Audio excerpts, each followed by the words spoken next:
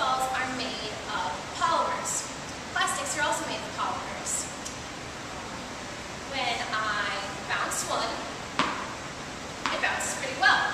Let me bounce the other. Made of the same materials, polymers, but this is where the freezer comes in. This tennis ball I put in the freezer for about half an hour to an hour. That was enough for the polymers to slow down. So what happens is when I bounce the warm ball,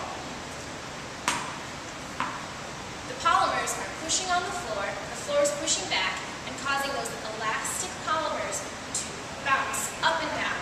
But the cold ball, also made of polymers, those polymers are slowing down. So when I drop the ball